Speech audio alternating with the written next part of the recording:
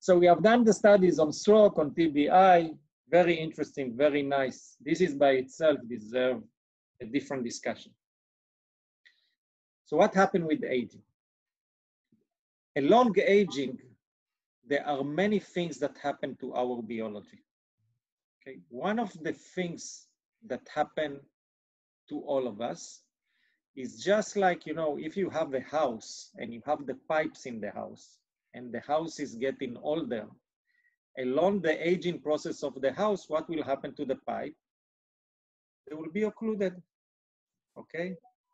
The same thing happen in our body. The occlusion of the blood vessels. We call it atherosclerosis process. It's narrowing of blood vessels. At the end, it may culminate in occlusion. Now, if you have occlusion of large blood vessels in the brain, we will call it stroke, okay?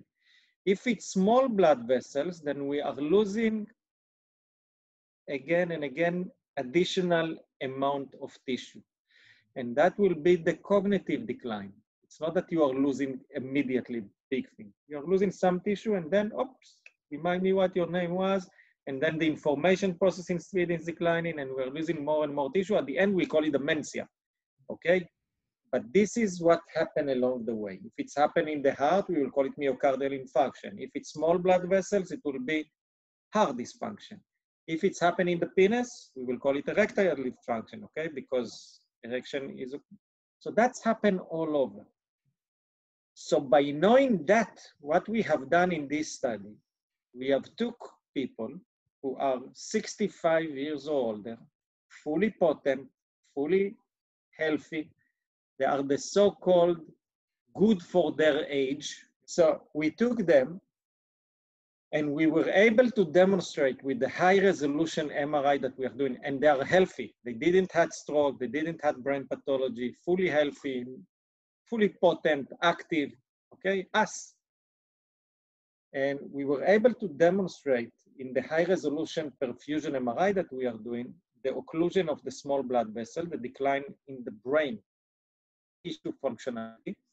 And again, using our regenerative protocol of the hyperbaric, we were able to demonstrate that angiogenesis in the brain is happening because stem cells are coming up and new blood vessels are generated.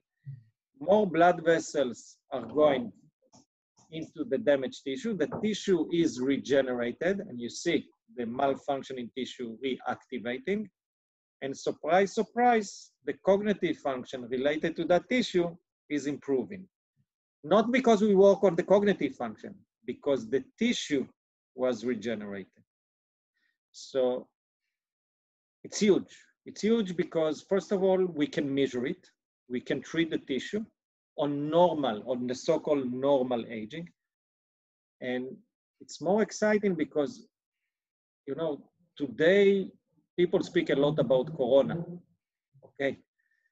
But the major threat to the Western society that is growing from year to year is the age-related functional decline. This is the #1 threat to the Western society. And by doing that, and you know, when people have Alzheimer, it's too late. Because if you're looking at the brain, you see atrophy. Atrophy means that we don't see a tissue. So the main issue is to start early, when you have metabolic dysfunction, but you still have a tissue. And then you can improve this tissue. Once you are improving the tissue, the cognitive is improving.